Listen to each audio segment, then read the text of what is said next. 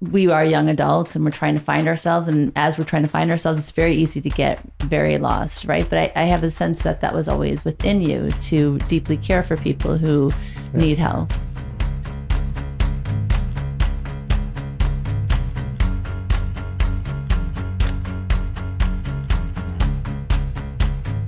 Hey, welcome to Spiritually Hungry. We're so excited to introduce our guest today, Michael Capponi, a leader in the world of humanitarian relief efforts. He started his career as a force in the nightclub and real estate industries in South Florida. Welcome to the show, Michael. Thank you. Thank you for having me. Yes, we were just talking before that we met, I think, for the first time 12 years ago. And we're very inspired by the work that you do. And one of the ideas that I often think about, as we teach spirituality and we try to inspire people both to better their lives and to better our world. And one of the overarching themes is that if you influence just one person, you've influenced an entire world. And it's always, I find it even more inspiring, more than just a story of one person's life, which is, as we said, a whole world that has been bettered by spiritual teachings that we can impart. When one person then takes that and then brings, we'll call it goodness or positivity, or in this way, very practical help to millions and millions more. So that's the reason that I'm so excited to be able to speak with you today and to share with our listeners some of the work that you're doing in the world. But maybe we start in the beginning. Yeah, I'm always curious about when you meet people who are doing great things in the world, their story and how they kind of ended up where they are in that regard, because usually it's somewhere very far from it. Usually we have our own experience of pain and then an awakening. So you started in the nightclub industry, right? Your father was in that business? Father was in that. I grew up in that. You followed your father's footsteps in the nightlife industry in Miami Beach specifically? Yeah. So while I was still in high school, I started passing out flyers for, some of the first parties that ever happened in, the late 80s. And that turned into being, like I said, the helm of nightlife, at a very young age, with a lot of excess and a lot of drugs and a lot of women and all those things that it comes with. By the time I was 22, I was extremely successful, Mercedes boat, big giant apartment and everything. Do you have siblings, by the way? No. So it's just you. And were your parents supportive of your lifestyle? I was out of the house. You were? Yeah. By the time I was 16, I was already, living on my own. And I got addicted to drugs, specifically heroin. And it took me about a year of a heroin addiction to go from basically having to hand back, like we learn in Kabbalah, right? God gives and takes away pretty much everything I had ever earned for myself, right? Because it wasn't earned with the right seed or intention, right? From what I was selling, right? In the nightlife and all of that. So 22, you were at a high, and then it took 1 year to kind of... Yeah, no, I think by 22 it was crash and burn. Already... I spent the blizzard of 1995 from Halloween to New Year's completely homeless here in New York City, begging, trading those little tokens that you had for the subways, literally to survive. Oh, wow. Can we go more into detail of that story? So again, just the timeline. So from the age of, said 16 till 16 to 21. Let's call it the Jim Morrison wild, And you thought you were having a great time. You thought you were living your best life. Yeah. But obviously not very spiritual, but clearly very much into what we would call the physicality. And then you get addicted, right? So heroin, and then that starts when? At about age 20. 20. Yeah.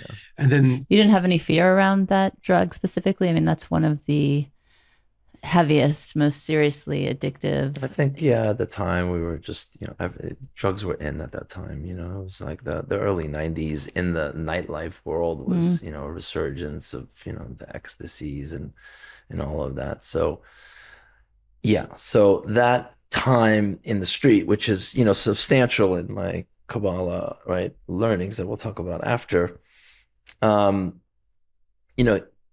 I was literally begging and trading, right? And basically you wake up every single day from sleeping on either a subway or you're in some, crash little motel that you scrounged up $50 for. Well, why did you come to New York though from Miami? I blew all my bridges in Miami, and I had a friend that took me in, and then it didn't go well because of the addiction, and then I got kicked out, and then it's just a whole series of things. I made it out. But sorry, I'm just really interested in that period. So are you thinking, well, you wake up in the morning like, oh my God, what did I do to my life? Or are you just so into the addiction, another hit of whatever that you're not even beginning awareness? I think when you're that entrapped, all you think about is death. I probably tried and attempted to kill myself, literally 100 times. I mean, it was, there's no way out. Your addiction, I had an 800-hour a day heroin addiction. You can imagine, right, how difficult it is. You have to basically wake up and find that, right? You can't operate or live without it. Once, it's like swaps on you.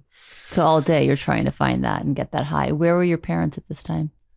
I think I was I was in a little bit of contact with my mom. My father was already passed on. So it was a tough period. I got out, then I went to Europe, got on methadone, and I thought I was cured just like that, because it was like a transfer, right? It's like taking, heroin, which is, an opiate, to a synthetic, but it's really the same thing. And it's only when we started weaning me off of the methadone that the pain really started, being very, very difficult. So then I had to start drinking to compensate for it. So then I became like a bottle or two of absolute vodka or whatever it was a day, just to not shake as you were withdrawing. It was. I'm assuming that's not doctor recommended. Well, who's super? So okay, how did you get to Europe then?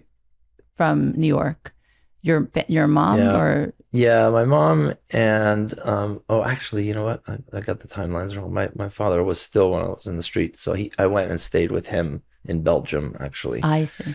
And then he put me on methadone with Belgian doctors. And then it's only after that I fell in a coma. And then apparently I woke up I think 2 days later.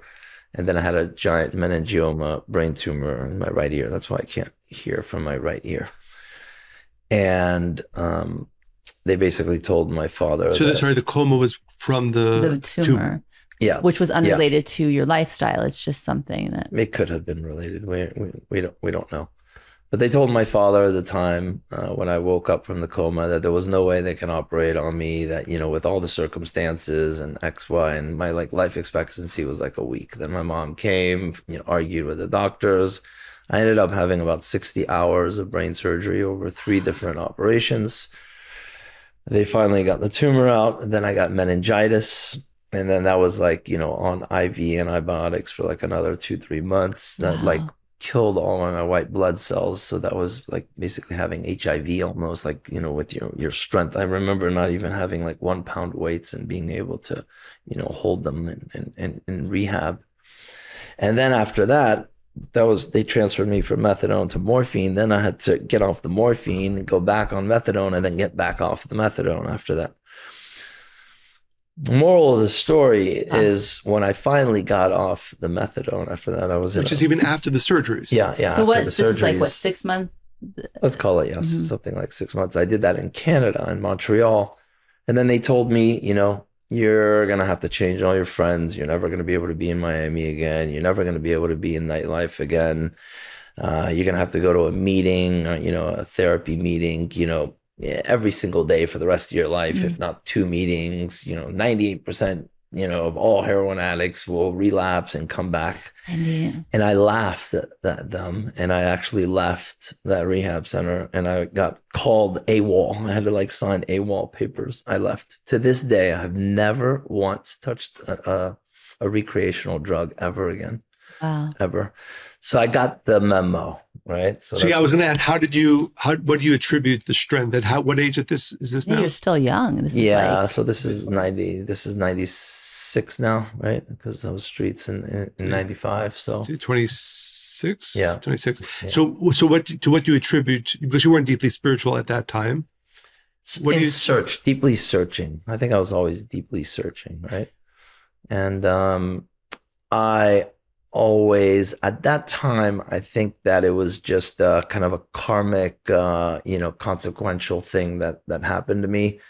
And I think the universe really supported me in my comeback. I mean, I made it straight back to. So you went back to Miami? I went back to Miami, and I was almost right back in my same position, fairly quickly. I read a story. It was you were interviewed for a magazine, and you told a story of how you had befriended an unhoused person. And 3 weeks after that, you had met him on the street. And this is when you were like a teenager. Mm-hmm. And 3 weeks later, you invited him to live with you. So my sense and inclination is that you always had this kind of humanitarian streak and really a desire to help others. And then often we lose ourselves when we are young adults and we're trying to find ourselves. And as we're trying to find ourselves, it's very easy to get very lost, right? But I have a sense that was always within you to deeply care for people who need help. Yeah, it was. It's accurate. My first apartment, I invited a homeless person to live with me, my roommate, when I was young. And, like we learned in the center, right? Too much of in the garden of earthly delights, right? Tasting it all. It's all in front of you, right? Miami Beach and women and all this stuff, right? And I devoured it, right? So it's like Adam and Eve. I didn't eat one apple, I ate 100, right? So it crashed and burned. When I came back, I didn't do drugs anymore, but I was still a lot more in the ego. Every company I built in Miami was called, Capponi Construction Group, Capponi Casa. I was going in a, Trump ego still direction again. I lived in a $8 million house, and I used to stand on my roof and people would say, your house is nice. And I was like, yeah, next month I'm buying the one next door. I'm going to bulldoze it and make it a tennis court. This is like my consciousness at the time.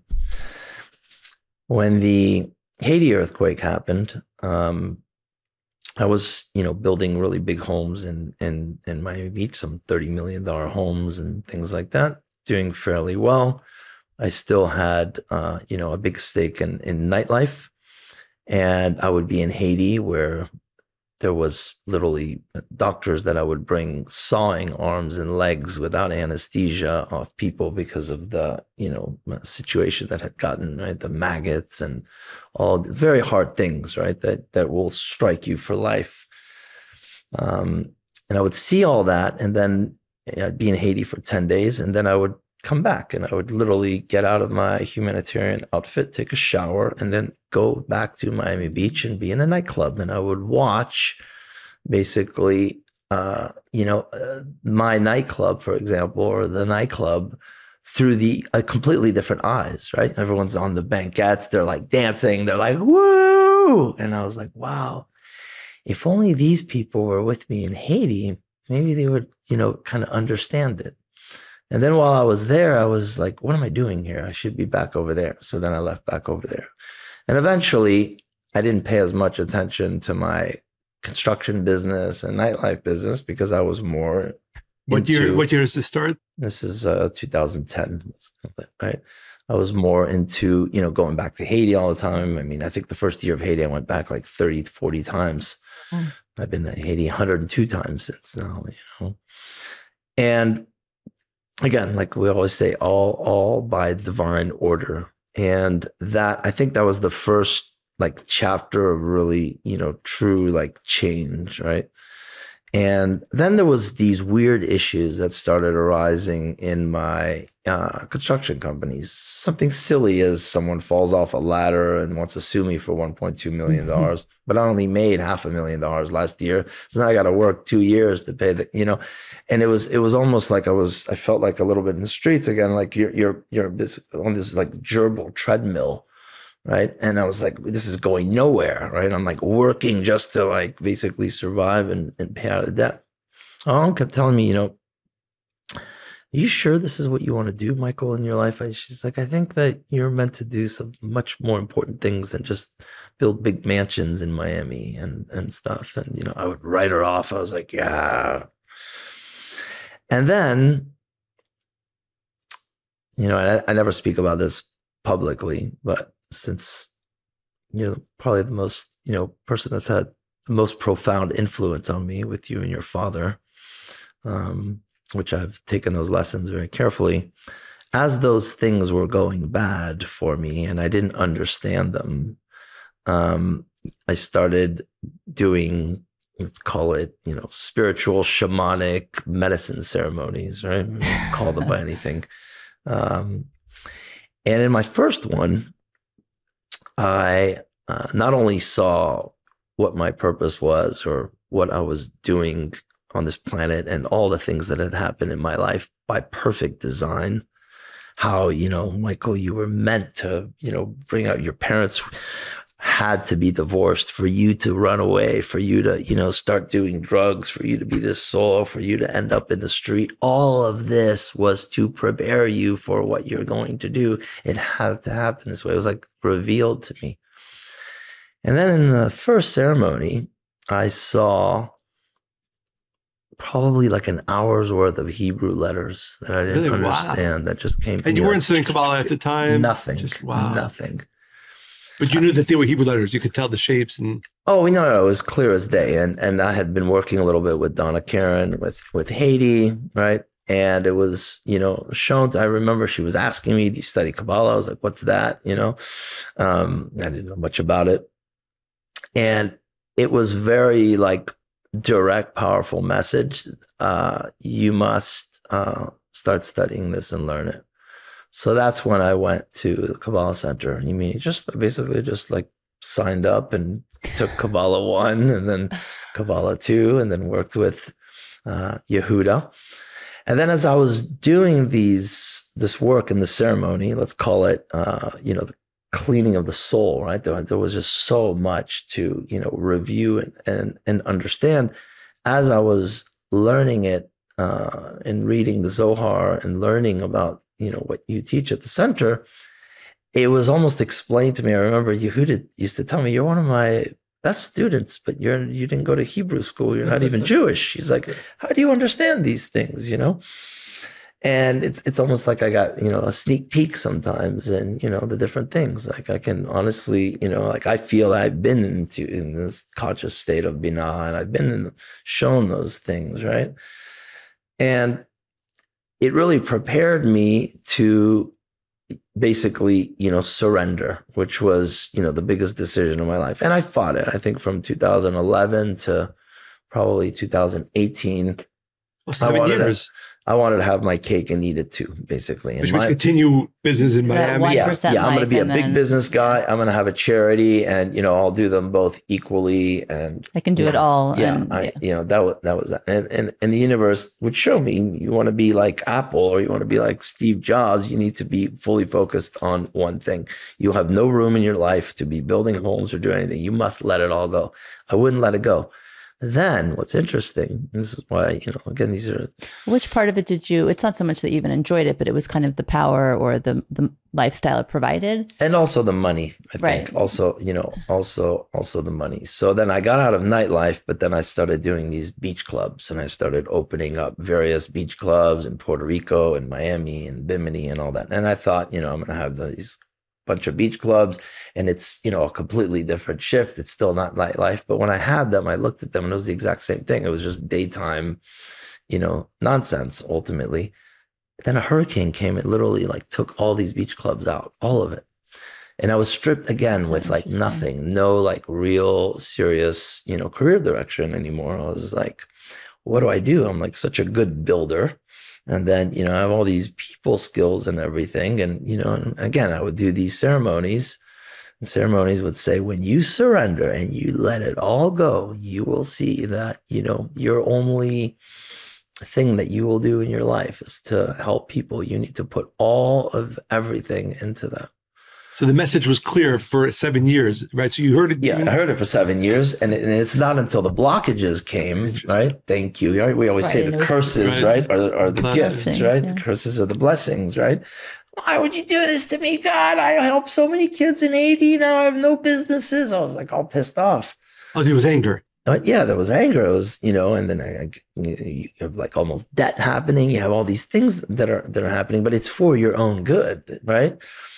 And when, I finally decided to just officially announce and put, change on Wikipedia and everything that, I am no longer in the private sector and I am dedicating my whole life to the foundation work. The foundation grew it's really interesting because I could prove what I'm saying by actual tax returns. And I was shown in a ceremony in 2017 what I'd be doing today. I actually saw it, and I saw all the disasters coming and how I would be assisting. You did it down to the detail of like location and how, or you just kind of saw like it almost as like an overview movie of like everything that's happening, just things erupting and boiling and wars and earthquakes and all of that. And in 2016, GEM's tax return. GEM, sorry, before our listeners. Our foundation, Global Empowerment Mission, right, was $65,000. That's what we raised for the whole year, right? I didn't take a salary, anything. When I surrendered, it was 2017, sorry. When I surrendered in 2017, when I was shown previous what would happen, we were able to have a $17 million tax return. Today, in 2024 now, just the 2023 tax return is $164 million now, right? So there is no other explanation, right, other than spirit. Foundations don't just grow like that, right? That is the entire universe and all the angels that are, right, and removing the klipo and basically channeling and saying, we support you, you do this, right? And I am like in service. That's all I do. I wake up every single morning. I read the Zohar for 30 minutes. I do my daily prayers. And then I get into action. And that's like all I do. And I float from one space to another space to another space. And why I today think God gave me this job is because I was in the streets and because of all that. I actually can go into a disaster, meet with someone that's been the most horrible things you can ever imagine, right? Raped by Russian soldiers, beaten, all of that. And I can relate to them and I can tell them my story. And I can tell them that even if you gave me $10 billion today and asked me to erase those things that we talked about in the beginning, I wouldn't even consider it. Like there's no chance. There's nothing. That's a beautiful point. The wisdom acquired from the negative hell that I went through is the greatest gift of all. It's the foundational work of everything, right? That's really so inspiring. Yeah. What I also find interesting is that in all of the emotions or adjectives you've used to describe your experiences, you had anger, you had hopelessness, you had surrender, but fear, it doesn't seem like you're a fear-based person, because even just to do ceremonial medicine and have those experiences for somebody who has your history, most people will be afraid to go down that path for the unknown, fear of the unknown and where it could lead, or to leave your financial security, even though you knew your soul has now refound, this ancient wisdom, because it's clear that you've been here before with this.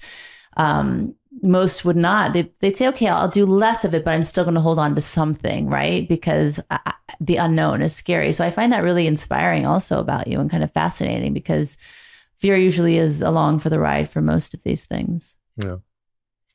Yeah, I remember my teachers at the center would tell me, it was Shimon Sarfati, right? Sure. He would say, when you die, what are you going to tell the creator that you did? What are you going to tell him? You built a bunch of big buildings and houses and you put your kids in Harvard. You think this is what he wants to hear? You come straight back down. And, and he's, what purpose are you going to give your life? And when all those things eventually, really clicked. then I was like, I don't care anymore. I just only want to like live to please God. End of story. I don't really care. It doesn't really matter. And yeah. And to Monica's point, have you felt fear throughout this journey? I mean, because there are times, and some which we'll hopefully speak about as well, risks. where where one would imagine that fear would have been a natural emotion. I mean, even to start a nonprofit. I mean, all of the things really that we've talked about. Yeah, I think I was more scared from an ego perspective. What are people going to think in Miami if I have to sell my house and I live in a 3-bedroom apartment all of a sudden, this and and then eventually I could care less anymore. And physical fear doesn't exist in me. My dad swam the English Channel, probably why Spirit chose that I'd be incarnated into those genes. So he swam the English Channel a few times. He swam the Straits, Bosphorus, at night with sharks, wow. for 2-3 days. I'm on the front lines of Ukraine, probably, the very least once every 30-45 days for a few days. Wow. With, sometimes an explosion going off every minute, sometimes 3 a minute. Like I told you, I've, been walked the streets of Gaza by myself at night. I feel protected. I'm also not stupid. I would walk, obviously into a line of fire, but, I hear messages, go, don't go. We responded to a Hurricane Willa once in Mexico, and it happened to be in Sinaloa, where, the El Chapo wars and all that were there. And I remember the Mexican teams I was with were like, you cannot go there. If you go in there, you get shot in 5 minutes. Impossible. Gringo in Sinaloa, you're crazy. I was like, meditated, I tuned in, and I heard Spirit go. And then we went in right after hurricane. That was like seamless. We brought trucks of aid. We helped the children. So I call it like, if you have enough positive energy, right, you can clear the field, right, of the klipo and the negative just by your own presence, right? I was just recently in Israel, and I was at the West Wall, and then I wanted to go to the rock, the dome, right? Rock. And the IDF soldiers, basically told me, you can't go there. It's way too dangerous. There's no way they're going to stab you. Do not go, please. And my Jewish friends, stayed back, and I walked over there, and I walked around, and I gave everybody big smiles, and everyone was like, welcome, welcome. And, and it was beautiful. So I always tell people, you put yourself more in danger if you fear. And it's like, there's some people that could swim with sharks. If you see a shark and you're like, he might bite you. If you face it and give it, strength and positive things, right? Which I have swam with sharks. So it's like you have an invisible army with you that you feel and see, but it's you and all of that support. It reminds me, we were just in Vermont a few days ago, and as we went for a hike, we kind of turned to each other because we saw droppings, and I was like, that doesn't look like something I've seen. Like, I don't recognize it. Maybe it's a deer. Or that we look at each other, we're like, maybe there are bears here. So I started thinking, actually didn't share with you, that if we ran into a bear, I know there's like different things to do depending on the kind of bear it is. But of course, I wasn't recalling that information in the moment. But I was thinking, like, if we see a bear, I'm just going to command it to respect us. Like, I'm just going to say, no, this is not happening. I didn't tell you this, but I had this whole like narrative in my mind of what we would do if we ran into a bear. But I think it's to that point. It is to that point. Yeah. It's like in, it's a film, but, it's also, pretty accurate in my view, like in the scenes in Avatar with the animals, right? So eventually he learned to harness, right, the strength, right, and of those animals and do that. And have you been in what other people might consider life-threatening situations? Yeah, I think I'm in probably, some of the most dangerous positions that any human can be in, no matter what. It could be anything, right? From, I try to be in every disaster that's pretty significant within 24, 48 hours, right? So you show up in a Turkey earthquake, for example, there's still giant tremors that are happening. Another building can, fall on you. There's volcanoes that are, constantly going off. Like I said, war zones and stuff. Anything can happen, right? But anything can always happen. And anything can always happen. You have to, understand your time on this earth. I'm not sure the universe would put that much effort into molding me, training me, making me go through all these things in life to like form me and show me what's going to happen in these next times that are coming, and to make me that kind of soldier so I can just get killed before it all kind of like really So you trust down. that timeline, whatever it looks like. Yeah, I don't think, I don't feel in any way. Like I feel I've seen like me, in 20 years still, unfortunately, doing this. I think the world is going to go through a lot of, very difficult passages still before it gets to the other side. It's not all over tomorrow, as you know. Right. Do you feel, because you mentioned your father passing, and you were quite young when he passed still. Yeah. Do you feel like he supports you kind of from up above? And do you have, how do you feel about that relationship? Because you were going through a lot of, I guess, chaos, for lack of a better word, at that time. And then he died shortly after you. So yeah, it's a pretty severe thing. When I woke up from the coma and the doctors told my father, who was sitting there, that I was not going to be operable and make it. My dad left the hospital, had a stroke. Oh, wow. Then he was in the hospital next door. Then my mom came. She didn't tell me of this. And since I was on morphine, I wasn't even asking about my dad. And when I got off the morphine, my mother one day just told me that basically, my dad had died. So he left thinking it was inoperable. He asked to be unplugged, I guess, from his like multiple strokes that he had, after he was told that I was gonna make it after my surgeries. Yeah. And I think he reincarnated fairly quickly after. Why do you say that?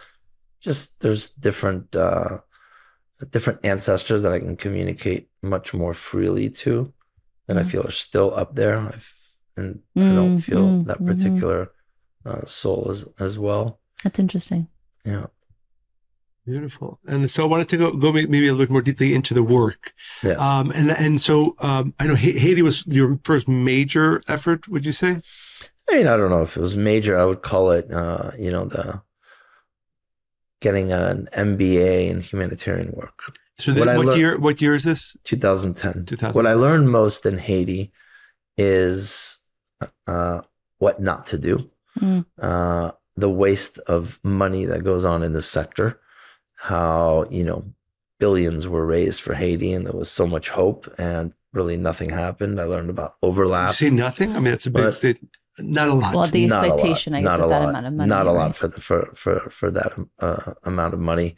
Why? What would you attribute that? What's your assessment now? 20,000 different organizations operating kind of solely independently, doing what they think is best, and spending a lot of money on imports and flying in big giant teams of people, importing rice, for example, stops rice production in Haiti and so on, right? So all the things that we do today, you fast forward today. I just came from, I told you that we were just at the UN Ukrainian office, for example, and I was, sharing official UN stats on GEM, right? And in Ukraine, for example, last year alone, 2023, there's categories, the United Nations. There's a category called WASH, which is basically like hygiene and water and things like that. Then there's a category called food securities, and a category called livelihoods. Another category called, repairs. So there's small and medium repairs and large repairs. And this is about efficiency, right? It's about disruption. In 2023, I think with $83 million that we spent on Ukraine programs in 2023, we outdid in every single category. We ranked number one. That means on impact. Yeah. So we distributed more water, more food, repaired more things, right, than all those UN agencies combined, actually. Because you focused just the money went straight to the need. There was not a lot of like fluff or excess or the planes or the people like volunteers. It was more about. Yeah. So our main model is empowerment, right? So we have different branches. So our Israel team is Israeli, right? The people that we have working inside Gaza, right? Palestinian, the people that are working in Ukraine are Ukrainian, and Haiti, they're Haitian. So there's not much import stuff going on. Smart. And we grow all our food in Ukraine. So we pay farmers to grow it and package it and box it. So we create you're helping jobs. them be sustainable. That's so smart. Why isn't everybody doing that? Are you having an impact on other nonprofits that you can see, other organizations such as yours? I would hope similar? so.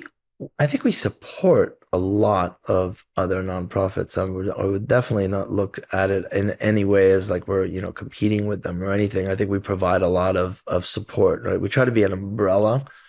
In the UN, there's 5 major agencies. There's a children agency, UNHCR. Then there's the, IOM, right, which is mostly migration. Then there's UNHCR, refugees.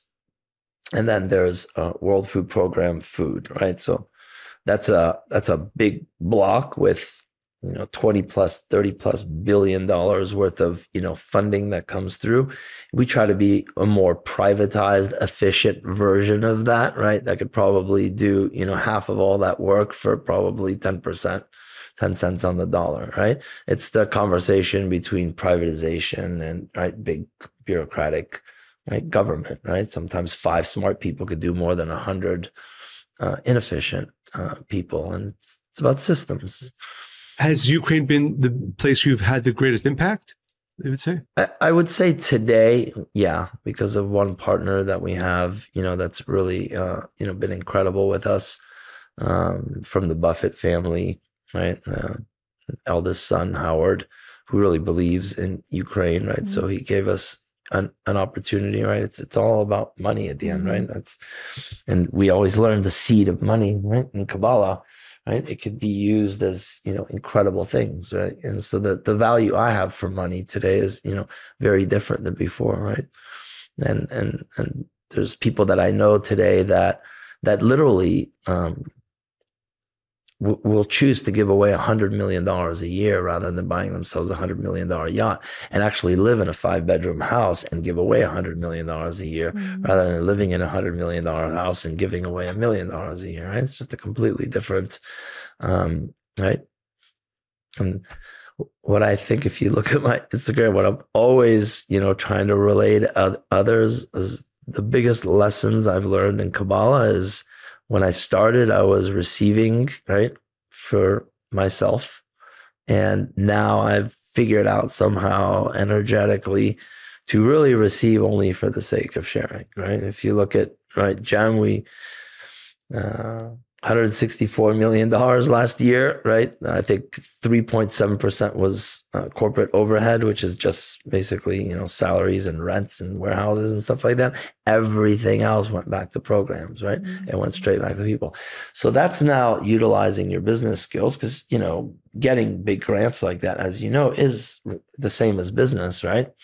It's, instead of, hey, can you hire my company to, build your $30 million house so I can make a profit? It's, why don't you give me $30 million so I can build 6 schools and 9 clinics, right, in your name, and do that for you and help you with that, right? And that's what we do. And that's like really the key of like our fundraising platform. We don't really look for like blind gifts. I think that's where, people have been hurt in the past with, some of the big bureaucratic organizations, right? You give money, it just disappears into the ethers. This is very tangible. This is, this equals this, right? For $25,000, you can have a truck go from, Cairo and straight into Gaza, and that aid will be distributed directly in the hands of people and not be given to Hamas and X. Or for $20,000, you could send 4 containers from Miami to Israel after, October 7th to help, right? The victims of October 7th in Israel. So, and we worked with all the shuls and, Shul Bar Harbor and everybody in those things. So the unity is, our strongest message. And again, I'm not just saying this because, I'm on your podcast. Like, I owe it all, right, to the teachings, right? That your father and yourself, your mother, and all of you have brought, because that has been my, true inspiration. And it's been very difficult, as I told you earlier, to I speak to Kogat in Israel on a very friendly basis, probably 3 times a week. I'm probably Sorry, for our listeners, Kogat. Kogat is basically, one of the branches under the Ministry of Defense for Israel, right? IDF, Kogat, and all that, and they basically supervise the territories, right? Like the Palestinian territory under Israel, and our position. And it's been a very difficult position because I've been, I've lost friends on, both sides. Everyone wants you to take a side. Mm-hmm. You must stand with us. You must stand with us. And, our position has been, we stand with suffering people. And we, cannot get into the political part of it. We just can't. So our positive relationship, not attacking Israel in any way, not condemning them, not getting into anything, has actually made us 10 times more efficient inside Gaza. And, sometimes Kogat will actually help facilitate aid that's stuck at the border and hand it to us because we're a trusted partner, right? Because they know we're not going to give it, for example, to Hamas, right? Because we're not, and that neutrality, right, of just seeing all people as one united people, and we're help. That's what our logo is in Global Empowerment Mission. I think it's critical, and it allows, in Haiti, when there was all the kidnappings, we were working with the diocese, basically the bishops, because they were the only ones that could get aid in without it getting hijacked, right? When there's a Kentucky tornado in Mayfield, we have to work with the big churches, the mega churches, right? The pastors and all that, because they have all the volunteers and all the equipment, right? And all that. And, when there was Surfside in Miami, we worked with, the Shoal of Bal Harbor, right? And mostly, right, the Jewish community. And then we work with native tribes all throughout California that are, American Indian tribes that we support, right, with water issues and everything. In Hawaii, we work with, right, native Hawaiians. And if you start identifying yourself with only one type of group, right, you're going to be much less effective working with the whole world, right? You have to be able to wear whatever hat it is. It's so beautiful because we're not meant to judge or choose or, we're meant to just be messengers and servants in that way. So as you've met all of these diverse people and different cultures and ethnicities, what is the one thing that has surprised you the most in terms of just human nature? And what is one thing that you see as absolutely universal among all the people that you've met? So you must have a very interesting, unique, beautiful perspective looking through that lens. Yeah. It's a very interesting lens, and it's very interesting to see what the reputation is of a country, for example, and then what it's actually really like, right, on the ground, for example. So let's take Syria, for example, right? In our eyes, Syria is this, nightmare, whatever people think of it, right? But when I go into Syria, what I see is like beautiful, hungry children that are like so joyous because, right, we're just bringing them, basic food that, we would take for granted, like this. When I speak with many, many, many Muslims around the world, and I ask them, how do you really feel about Jewish people? They tell me they're our cousins. Since the time of Abraham, we're the same family. What is this nonsense? This. So I hear that a lot, right? And then, yes, there's good and bad people in all walks of life. And you will find bad Ukrainians, good Ukrainians. You'll find, on every side. And then there's those that hate and that's want, human right? nature, but that's not right. We assign it to be, those people are like that, but we all have that within us. It's what you choose to grow and listen to. I've never met one like group of people. I mean, that are like, subpar that, to all other groups of people. There's just bad apples. Maybe they're living in the blue zones. I don't know, but yeah. So in Ukraine, just to give our listeners a sense of the scope of your work, if you had to quantify it in numbers in the past, you've been working in Ukraine for how long? Since the very beginning. So that's 3 years now, right? Is it 3 2.5 years? years. 2.5 years. Yeah. So what can you share as far as the scope, just in numbers and help? Yeah, scope's pretty big. So we have a giant warehouse that's about the size of a Costco, let's say a Target. That gets replenished about twice a month with only product that's grown in Ukraine. I think last month in July, we sent 327 full-size semi-trucks, like the 18-wheeler trucks, to the front lines. That's like between 10 kilometers and 1 kilometer of actual war.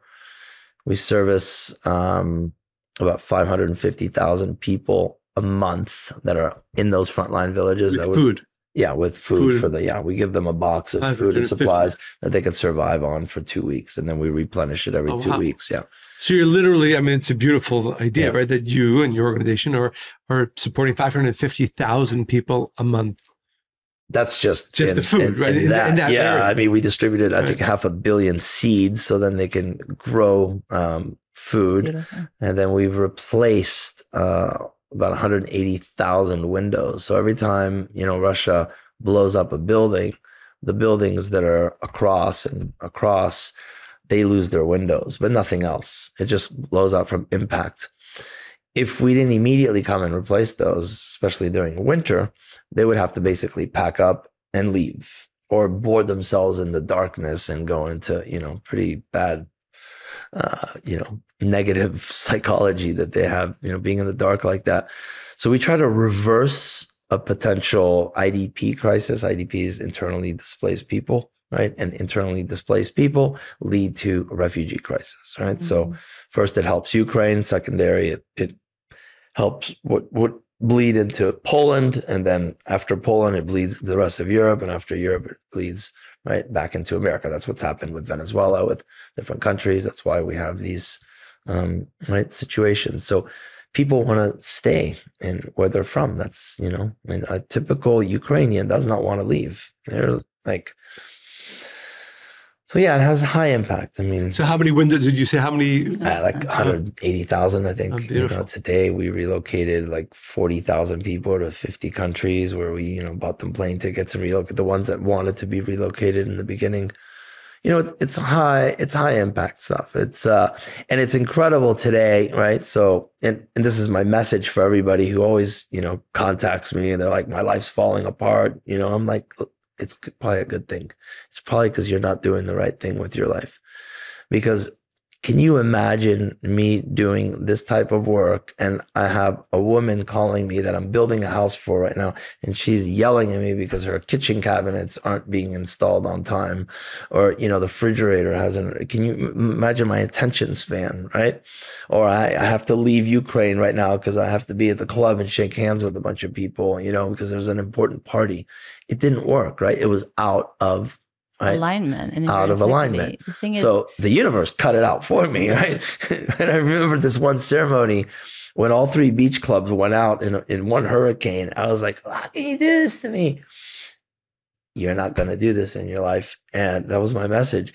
And if you don't believe it, try to open up another beach club and watch what happens, Michael. That was like the message, loud and clear. I was like, okay. And you did? God. Oh, you didn't? No, I didn't. I got the message. Yeah. It's so interesting because if you look at your life today and what you're doing, like you just said, forget about doing both kind of. What if you had just like not heard the message and you just continued, your cabinets are coming and building these things, like the potential that was within you. And it's something we teach often that's within all of us. We underestimate how powerful we are, what a difference we can make. And we don't have that vision or can't see it or don't believe in ourselves enough. But imagine it's a wasted life. If you had lived that other life. And it's such an important message is that, with the story, which is longer than this, which I won't tell, but I do often tell, but if you ever have to leave this physical world and you come up to the heavens, the Creator's would have said, what happened to the millions and millions and millions of people you were supposed to help? And you'd be dumbfounded. Like what people? I was a very successful, construction, company owner, nightclub owner. Sent my kids to school. And, I did really well. I helped a few hundred people here, but I gave a few donations here and there. But what are you talking about? You'd be dumbfounded to think. Yeah, you could say, yeah, I shared, but to the level of what you were supposed to do, right? We don't see that. We don't see it until the end. Really, but yeah, you got to see it early. Right? Well, I was, like I said, that's why I didn't feel like we could have this conversation without me bringing up, the sneak peeks I've had right through those certain things. But I'm forever grateful for it, and just the understanding and the lessons that I've gotten from the center. Like I said, it's everything, and yeah. I was going to say to our listeners, right, that every one of our listeners has a lot more people that their soul came to help than they're currently doing. All of us included. And I think it's, for me, what's inspiring about your story is to really open up that thought process, right? We're all good people. We're all spiritual people, all trying to do good, but expand how much you actually expect of yourself to do in this world. Because again, just to your story, had you not taken this turn, right, there'd be millions of souls complaining about you. Michael was supposed to help us, and he was a nice guy and all, but he didn't show up. And they'd be sitting on the bench in judgment, all the ones that, got, whatever, had too many drinks from the nightclub, he got me drunk, and, also all of, all of that. Yeah. And so I wanted to ask also a little bit about your work in Gaza, when you started and what you've done there, and a little bit of your experiences there. Yeah.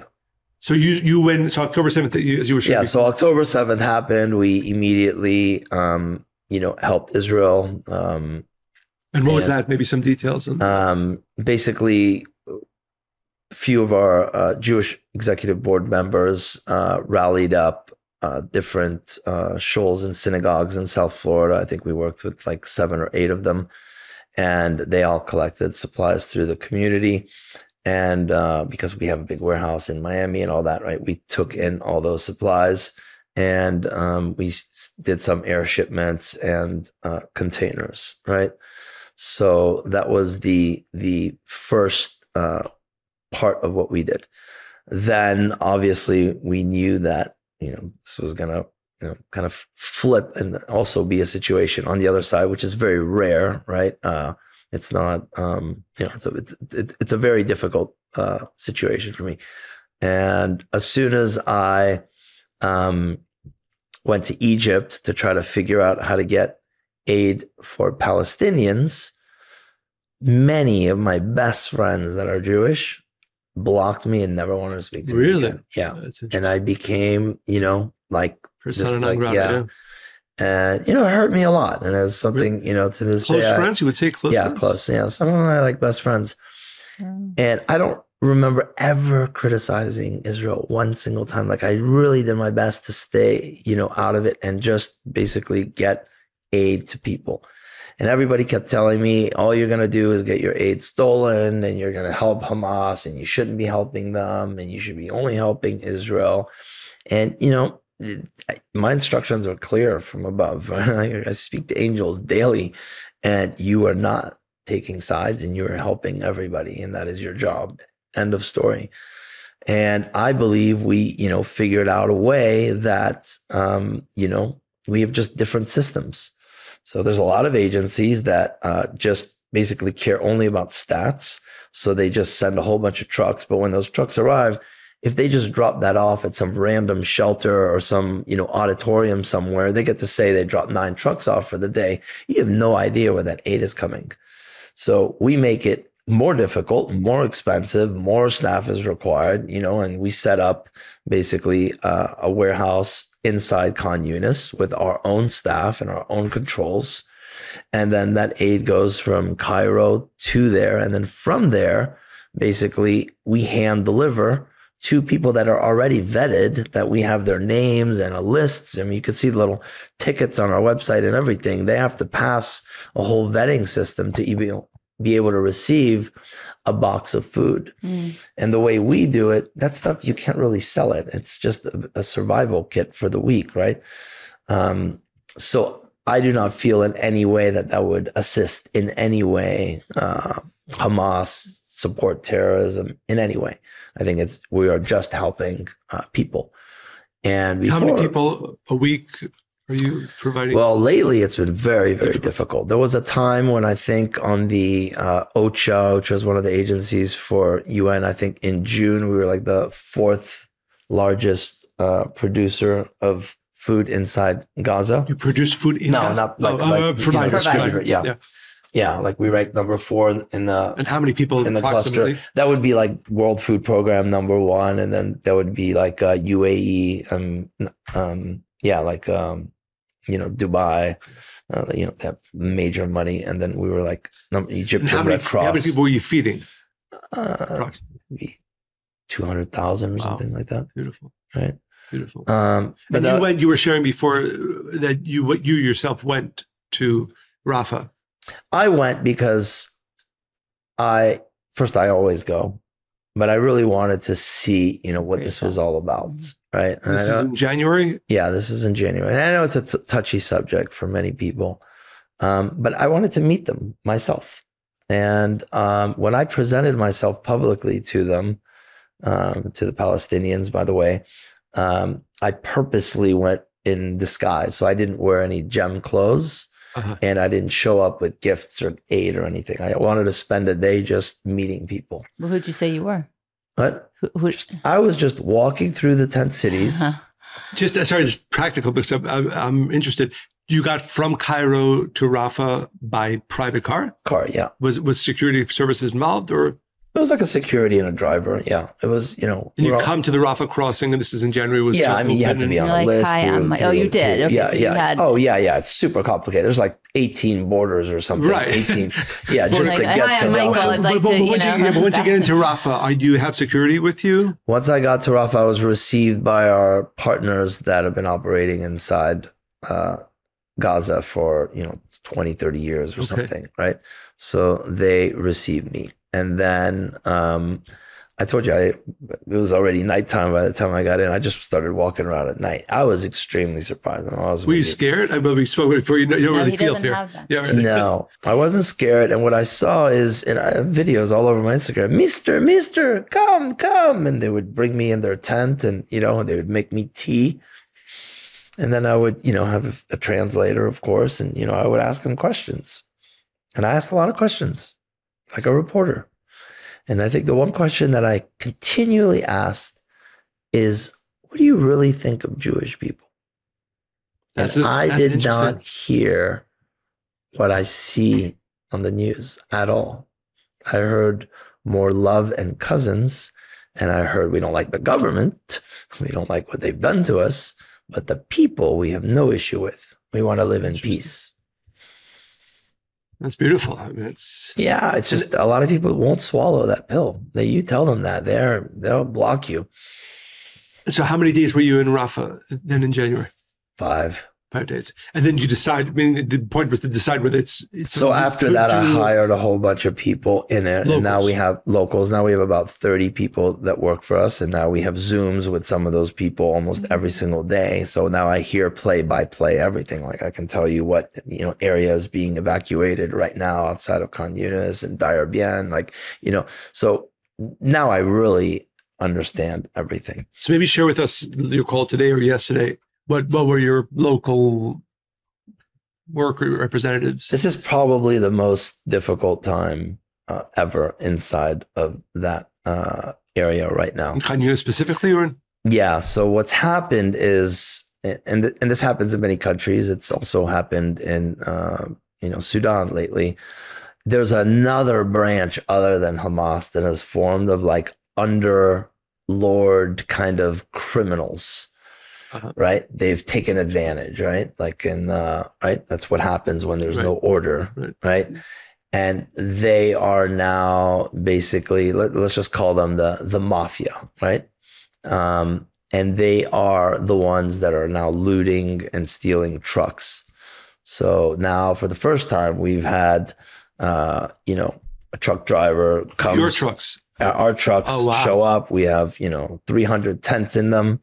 All of a sudden, our guys are surrounded by 20 armed militants, but they're not Hamas. They're like gangsters. Oh, wow. And they'll check the truck. They'll, put guns on the Palestinian head. Really? And yeah. But then when they see that it's tents, they'll put the driver back and let him go. But what they're looking for is things they could sell. They're looking for big bags of rice, big bags of flour. They're looking for cigarettes. They're looking for things they could sell on the black market. You can't sell tents on the black market, right? So it's not like a commodity that they want to steal. But you could read about it in a lot of, big stories right now in New York Times and stuff. So that's like the stealing part. We say, yeah. So the stealing part is so bad right now that the risk level, right? There was a time, I think in July, where 85% of all aid that was coming in was being looted. Wow. Right. And there was 85%. Yeah. We've only had like I think a 3% in all our time working there of basically losses, right? Of like what we've gotten. Just 3%. That's very low. Yeah. And that's because we're locals. And I believe that when locals are driving local trucks and they know everybody, it's a whole different story than, the big outsider. And they haven't gotten scared off, say, I'm not going to drive the truck anymore. I don't know. They work for a company, they need work, I'm sure, too. Yeah, but the prices have gone up. Oh, the prices for you to be able to bring in food and Oh yeah. But we didn't only help with October 7th. We've been supporting Israel the entire time. The recent killings of the children in the soccer field and all that. You can look on our page or Instagram. We gave all those families basically money of those children, right? Just so they have a little bit of short-term incidental. And there's been a lot of people who don't know this. People in Israel know this, but a lot of people don't realize that, how many people are living in bunkers in northern Israel right now. I mean, it's beyond. And we've been bringing mattresses that we got from Miami, for example, large scale, like plane loads of rolled up mattresses, and bringing them to northern Israel for basically people that are in those, bunker shelters that, really can't evacuate. I mean, the hotel rooms are full, as you know, because of the situation, right? So it's a lot. And then we were also in Lebanon just recently, just to like, have you gone? Are you planning? No, not myself, but we sent teams out there. We wanted to see, what the temperature was there and everything. So you think you should do work in Lebanon? Is that? Well, we have to help, people. Right. We pray every day that there'll be some kind of proper resolution to all of this. And it's tricky. Very, very, it's a very difficult situation. And I think, I'm really able to, like, I understand all the different viewpoints and sides, and if a Palestinian that, hates a Jewish person because of this situation happened to be in Israel on October 7th and his family got killed, he'd be looking at it through their lenses, right? It's like, they just don't understand. And, and if many people in Israel were inside, Gaza when a rocket is, accidentally, whatever, hurting somebody, and they knew that family, they would also have compassion. But you've got to see it like macro. You've got to be able to like look at it as, as angels, see the whole big picture to really and see it. But I will say that from the people that my team speak to, and remember, they're from there. And we have people in Egypt also who are Palestinian that work in our Egyptian branch that are big locals from there. They can't stand Hamas and they want them out and gone. They just... Is that a consensus you would say? They're not going to say this publicly. They cannot say this publicly. And yes, there's always, a few that, after their whole family, something happened to them. Obviously, they're vengeful. Sure. But they all know that life was better before they did this stupid thing for them there. So, and are you planning to increase your activity in Gaza, or can you at this time, or is it? we can't at this time. Not right. I mean, with the right now, where our warehouses and con units and where our staff apartments are, it's in we're deconflicted by Kogat, right? So they know where we are. We haven't had any incidents, but it's becoming an evacuation zone. Oh, it did? Yeah. The problem is the tunnels. Everything is right. All of this is because of the tunnels. Because you take out the north and they move to the south. Then right. You take out the south, you move them to the middle. Now they're in the middle, and you move them back where? They're going to keep going in the tunnels and going where they need to go. Wow. So you think you might have to reduce some of the activity right now? Well, potentially. This is a really bad time, and it's a very bad time, not just for Gaza, for Israel. I mean, it's on the verge of things. But I do hear that there's a deal being made right now to with. I don't know if I can talk too much about it, but not just the hostage deal, but like a big master plan deal with potential new management in that area, right? Not Hamas. And right.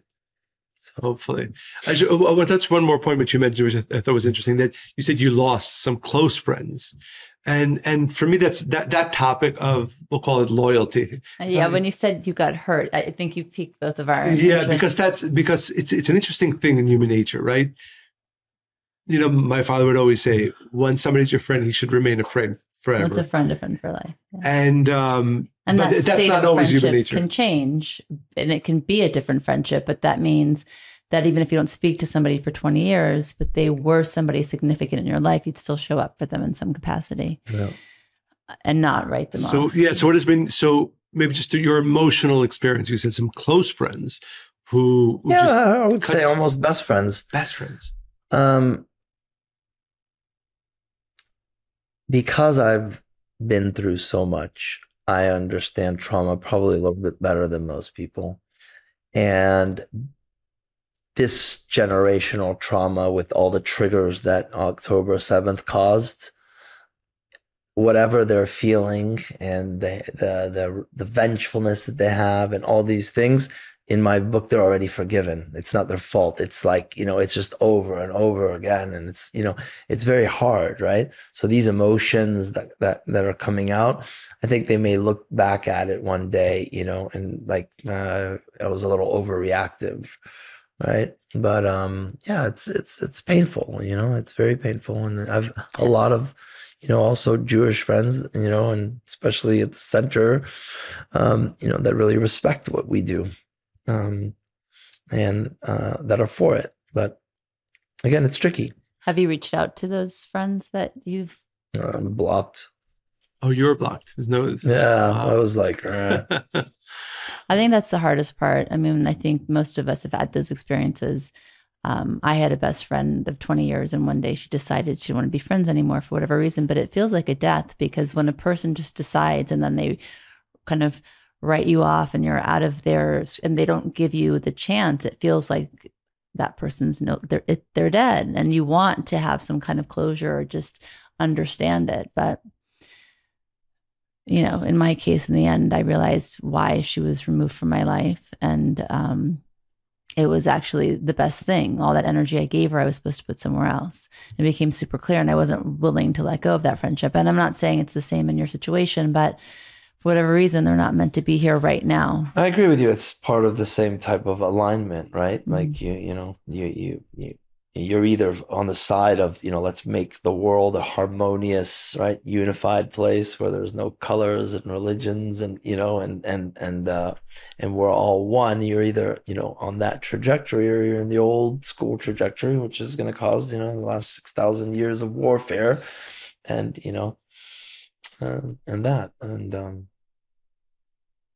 I actually genuinely believe there could be big peace in the world and unity. I see it every day. You just need the right leaders to be able to put people together. I have very many good leaders these days.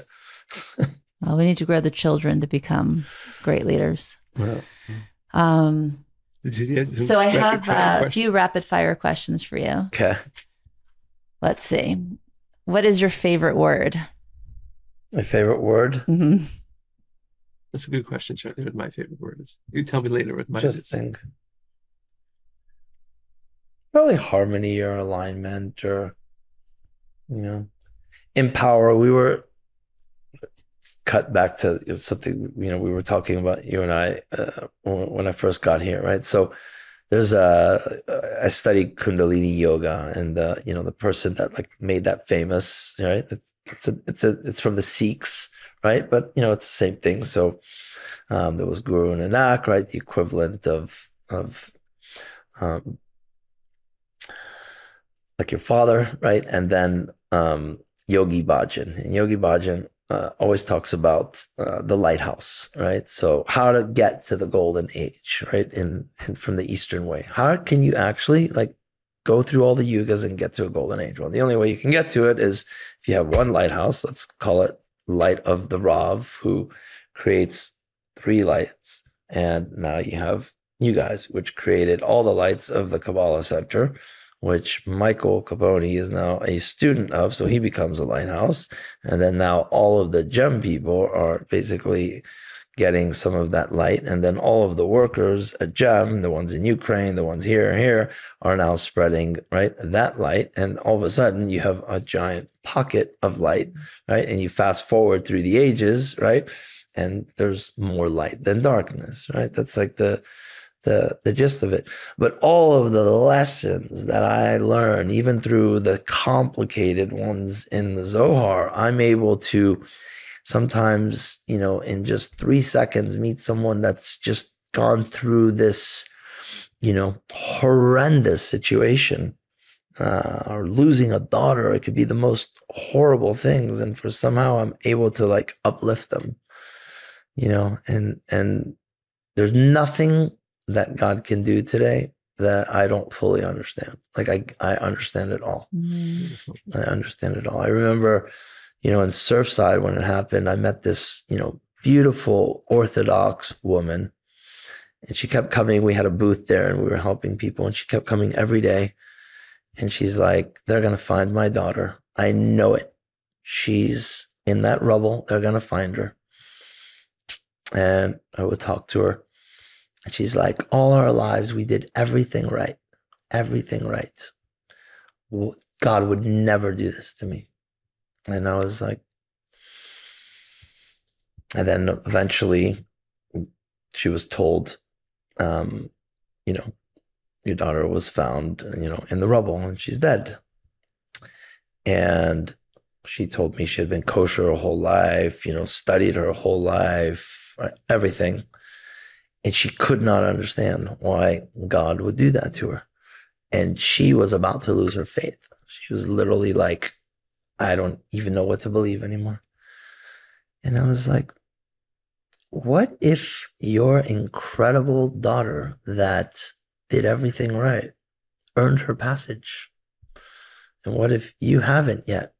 And what if you're being tested right now for this?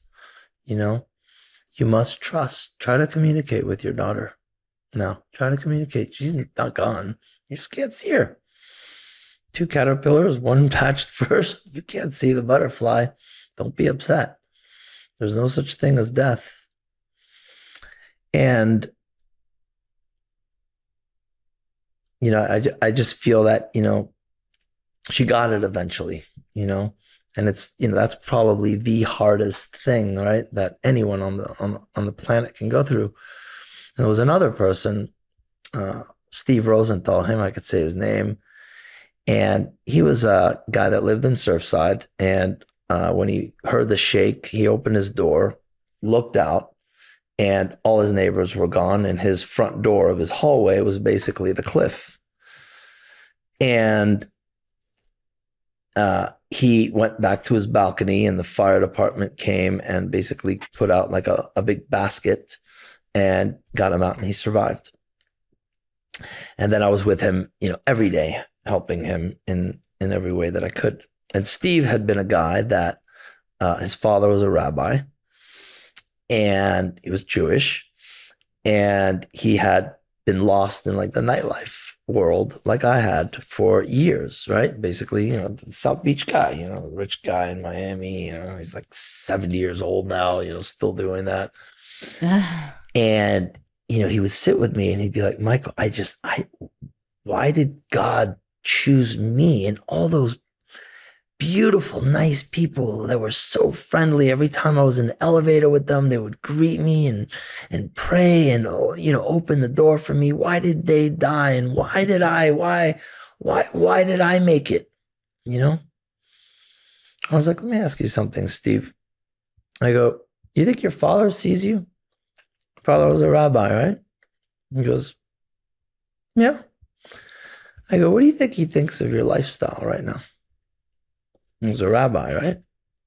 He's like, whoa, nobody's ever talked to me like that before. I go, no, seriously. What do you think your father, the rabbi, and the angels in the higher world looking down at you with your bottles of champagne and liquor for the last 50 years are thinking? He's like, oh. I go, maybe this is your opportunity to basically get a second chance to basically shift.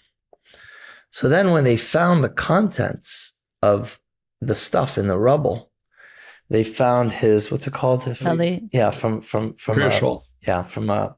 his bar mitzvah. And he called me, he's like, you'll never believe it. They didn't find anything from my cursed apartment but that. He's like, that's a sign. He's like, you're onto something. He's like, I think you're right. He's like, I think I'm going to make some changes. Wow. Stephen wakes up every single day now and goes to temple and reads. And he's back in like where he's in a like sound place, right? So that experience, right, for him, right, was an opportunity to probably save himself a reincarnation, right? Like, so it's definitely such beautiful stories, right? So these are all the things that's why I say that I've learned through the center that I get to teach every single person, right, that I meet. It's a different thing that you want to tell them, right? And it's beautiful. So that's the light, right? So now he's in the light. He's out of the darkness. Now he's telling other people that. And there's the... So lighthouse is your favorite word, perhaps. Yeah. That was beautiful. What is the word that you hate hearing or you dislike hearing? I think segregation, we are better, they're bad. It's just really sad. And like all of us, we just got to fast forward more towards a unified world. If you could have dinner with any historical figure, who would it be and why? With any historical figure.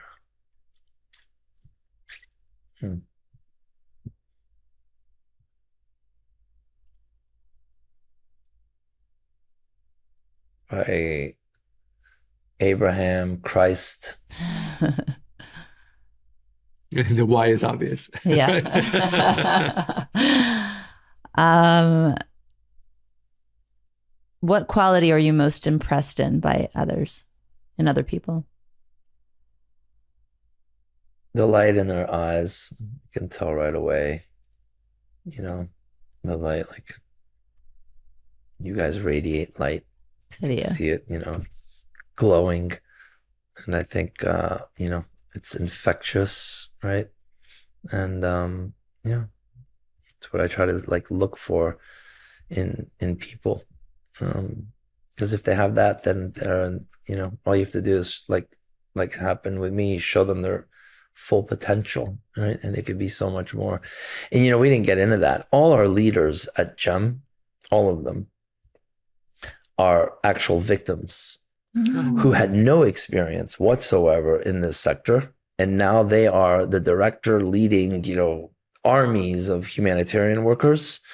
And it came from, right, them being in the tragedy and me guiding them step by step. Our director in Ukraine, for example, studies Kabbalah. I got him a Kabbalah teacher. We've been to, many, tombs and, important sites in Ukraine, right? He reads the Zohar. It's incredible, amazing. right? That's so smart. What's his name? Andre. Because you can't teach people empathy, right? And compassion and relatability, but you found people who have that, and then you teach them skills. It's beautiful. Yeah. You know, we put Zohars in those boxes sometimes. I was going to ask you, but I didn't. Yeah. Yeah. Tens of thousands. Yeah. Love that. All the time. I always have one on me. Sometimes I'll give it to the right person, the one I have in my pocket. But yeah. And it's not from you know, and I always say this has nothing to do, we're not trying to convert you or preach thing. This is a book to protect you. I can honestly say that I have sat with probably more than 10 governors inside Ukraine, and in their, you know, governor's mansion, I'll bring them a big black Zohar. And I'll say, this is a gift. They give me a bunch of gifts for what we're doing. And I give them this gift. I say, just put it on your shelf. You don't have to read it. This will protect you. Just consider it like an invisible layer of protection. You're going to need it. Trust me. It's beautiful. Really beautiful. Okay, my last question. When was the last time you laughed? I just laughed. No, but like, you a know, hard laugh. Yeah, hearty and maybe some tears. Yeah. Not that much lately. It's definitely something I can, you know, work on. I know the Dalai Lama is really good at that, about, you know, that kind of joy and stuff. But it's tough. It's a tough life. Which actually, that's a good question. I was going to ask when was the last time you cried, and I was like, no, I don't want to ask that. I want to ask when was the last time you laughed, and I guess that's why more. But do you find it? Did you find it difficult to be in a state of happiness? Finding it. I think this particular year has been a little bit, you know, trying to get a little bit more balance, but it's a very tough life. I mean, I can honestly say that I wake up at 6:30, 7 a.m. every day, and I probably don't stop working till midnight or 1 a.m. And I'll be lucky if I can get sometimes one weekend or, you know, one day out of a weekend or something. It's just so much responsibility, and you have so many branches around the world, and you're dealing with so many time zones, right? So by the time I want to go to sleep tonight, Hawaii is asking me for approvals on invoices and whatever it is, right? Because they're getting up, and by the time I wake up, Ukraine is already in full force. You could wake up that morning to there was an explosion, right? So you're like a 24-hour fire station, right, globally at the head of it all. It's a huge responsibility. Right. So do you feel you have balance? I mean, it doesn't sound like it, right? That you have balance, or that you're trying to go towards balance, right? Because if we're looking for the long term, right, usually balance and what will sustain you for the next 50 years, right? Yeah. It's definitely something that I need to work on better. Today, you know, when you're the head of that big of a private emergency department, I couldn't even imagine what would happen if, you know, I went to, you know, some beautiful spiritual retreat for 3 days, turned off my phone. I turned it back on 3 days, and I heard that, you know, people got killed and this and that. And I was like in my, you know, presence. It's tough, right? It's, you know, it's just like the Israeli soldiers right now, right? That are usually exercising Shabbat. Right now, they're not. Right. I can call the guy, the head of Kogat right now during Shabbat. He's going to pick up the phone because they're in it. Yeah, it's true. So thank you so much, Michael. I know, like I said, for me, I think for our listeners, there's a lot of inspiration here, but probably the most important one is this idea that each one of us can and should be doing more, right? It's funny when you asked Michael what his favorite word is. I wanted to ask what yours is. Mine is potential. And I think that's probably humanity's biggest problem, is that none of us, most of us, don't really appreciate the potential that we have to make our world a better place. And if more people are awakened to that, for sure, we're going to see tremendous changes. So again, like I said, you're literally helping millions and millions of people every single day. And you didn't know you had that potential until life brought you there, forced you there. So I find your story very inspirational, hopefully for our listeners as well. Yeah, you are very inspiring. And I feel your imprint just from spending this hour with you, really. Thank you. I'm forever grateful, you know, to your entire family, because like I said, I might not be born Jewish, but I registered it all. I got it, you know, I listened very carefully, and, you know, I probably did 8 straight years of, you know, going to the center every Saturday, hearing every Shabbat lesson, taught by the teachers, being on, the altar. They've let me hold the Torah, 50 times, I've connected, and that energy, that's it. It just like, Beautiful. Yeah. Thank you very Thank much. you. Thank you. Thank you.